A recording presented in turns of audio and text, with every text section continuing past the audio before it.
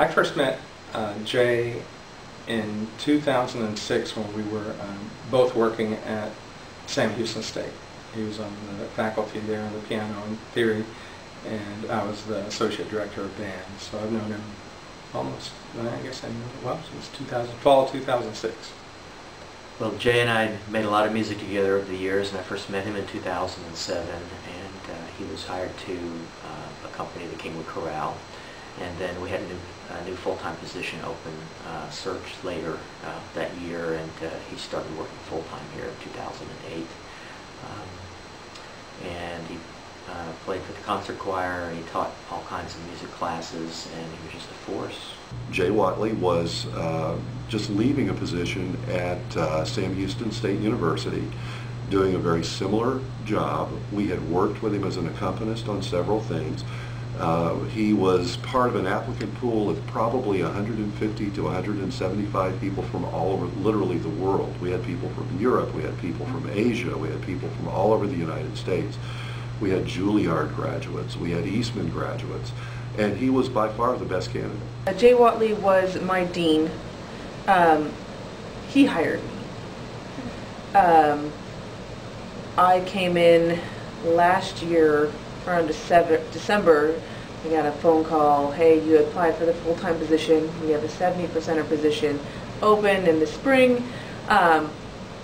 Would you like it? And so I come interview. So I interviewed with both him and Susie Goss from the math department to try to see about that. We were both deans. We were co-equal, and he was so wonderful to work with. He just was a brilliant, analytical, genuinely wonderful people person that was just one of the best people I've ever worked with.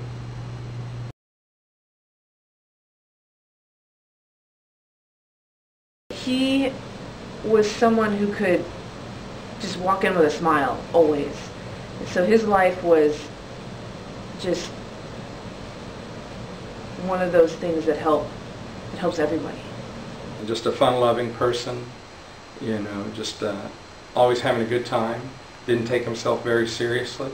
Just really passionate about what he did. And then when I moved over here to Lone Star, he was here. He had been here already a year before I got here, and he was a tremendous colleague, just a great pianist, but just a good friend, somebody I could count on. His life was an example for our students that one failure does not end your life, that you have to get back up again and again and again and again. So he was a great example of that as someone who had great talent, but he worked really, really hard at maximizing his talent. Jay is kind of a unique person in that, first of all, he was extremely intelligent. One of the most intelligent people that I've really known. He was a virtuoso level musician. And on top of all of that, he had really extraordinarily fine people skills. I don't care who you were. If you were someone who swept the floors, or the president of the college, or the chancellor of the system, he treated everybody with a great deal of respect. He was able to pull the best out of everybody, and he took a lot of pride in being able to do that. It was important to him that people felt comfortable, that people felt valued, that people felt like they were important to him when he talked to them. People will tell you who knew him that they felt like, when they were talking to him, that they were the only person in the world. He was that attentive to them. I think his tenacity of life and his joy at life, even though he knew he had some health issues, he did not live his life in fear of those health issues, and I think that's an example for all of us, not just the students, but for friends like me.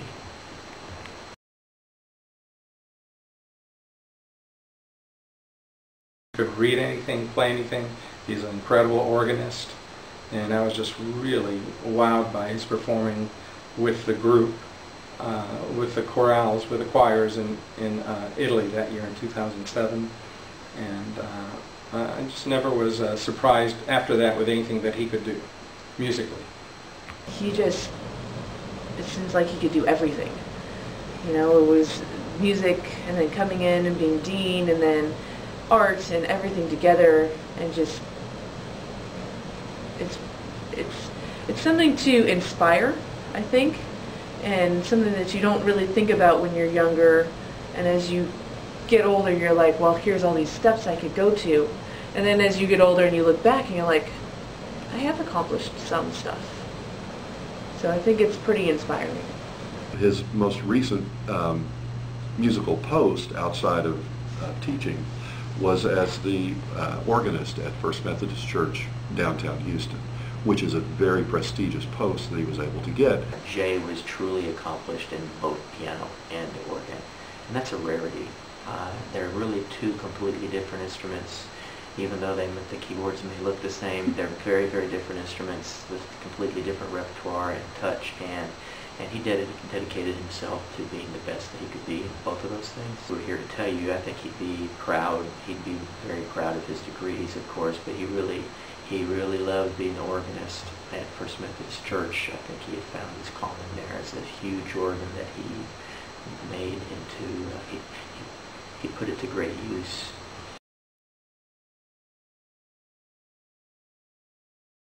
He grew up in Mineola, and he had apparently a very interesting, he always alluded to just having a crazy life when he was younger, and I know it took him a while to get through school, but I think he just liked to do things and try things. He got married last year. His husband Chris, they were very close, and I know Chris is very sad to lose Jay. And he comes from a very loving family up in East Texas.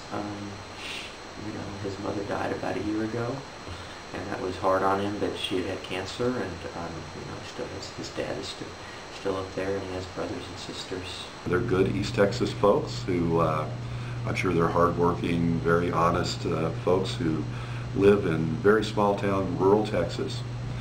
They were a little bit in awe of Jay and all the things that he had done and all the places he was going and the people he was working with, but it was clear that they dearly loved him.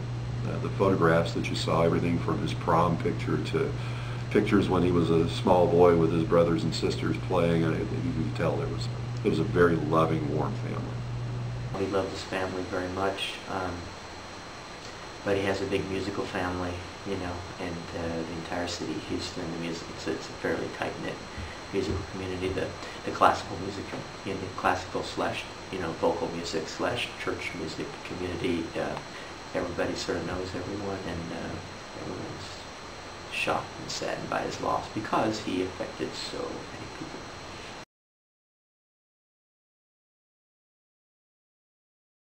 Everybody thinks of Jay as a musician and all the things he did as a musician, and I do too, because that was the first 50 years of his life, let's say. But what a lot of people, other than the small group of us who work in administration on this campus and maybe around the system, what most people aren't aware of is that he had kind of found a niche for himself. He had spent all this time as a wonderful musician, and he took a step into, and I kind of encourage him, to take this dean's position that he had. And he was a little bit concerned. This is way outside of everything I've done till now. Should I do it? And I think he found himself. And I think what he discovered about himself is that he really had the ability to elevate those around him. When he first started working here, he was very fond of brushing his teeth in the car on the way, and so he would pull up in the parking lot in his Toyota Corolla, and he would still be brushing his teeth while texting, while driving with his knees. Don't do that at home. But if you're an organist, you're used to having your hands and feet doing 4 different things all at the same time, and I'm amazed he didn't get in an accident. I loved when he would come in here. He could always come in with a smile. I know I already mentioned that, but he'd come in with a smile, and he always had those suits. It was either like a gray suit and like a bright shirt and a tie, and it would just, between that and the smile, like the whole room would light up. And it was just, anytime that, you would see that anywhere, but I just remember him like walking in and knock, hey, and just always with a smile, and it was just something that you'll carry with you. When he became chair, we had to interact on a few things, and I really appreciated the way he just treated us as faculty, but the main thing, just the way he treated the student, he was very compassionate with them. He was always willing to help everyone who needed, especially the ones that students that really needed help.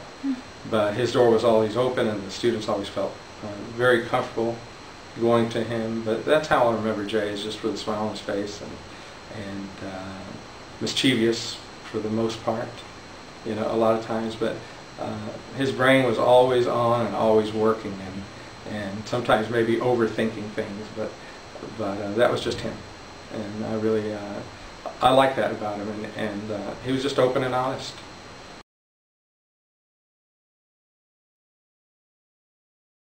His greatest accomplishments are the legacy he has left in all of his students. And if you were Facebook friends with some of those students, you would see the outpouring of love and showing how he had changed their lives. He was just an outstanding teacher, you know, besides just watching his and listening to his musicianship.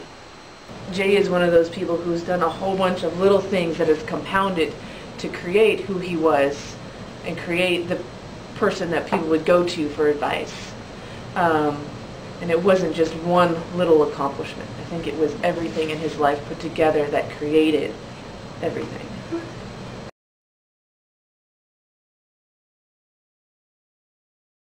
Integrity. I think he was a person of deep faith. He had a deep faith in God. He was a devout Christian.